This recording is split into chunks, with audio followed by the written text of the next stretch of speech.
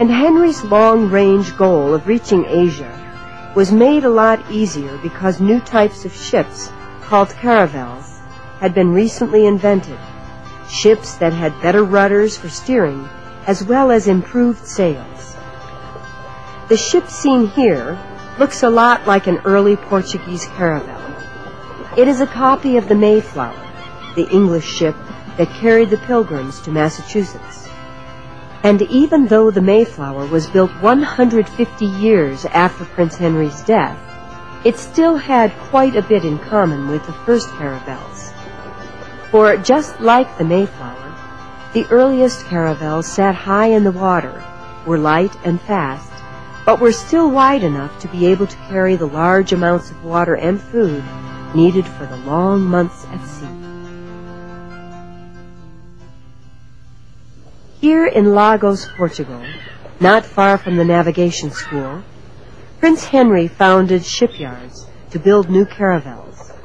And since much of the money for these ships came from an ancient organization of crusaders called the Knights of Christ, of which Prince Henry was the leader, the sails of the ships usually carried the emblem of the cross seen here.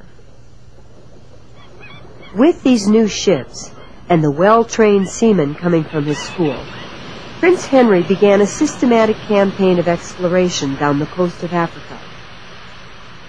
Although his main motive for these explorations was to find a new trade route to Asia, he also had a few more immediate goals. First, he hoped to chart unknown regions of the world and to bring back detailed information which could be analyzed at his school. Second, he hoped to claim land and establish valuable new trading arrangements that would increase the wealth and power of his country.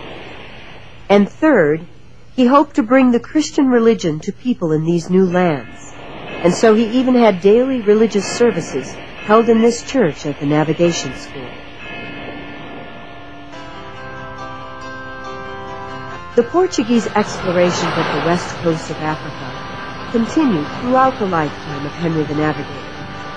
And as they moved down the coast, the explorers put up carved stone markers, like this one, showing that Portugal claimed these lands by right of discovery.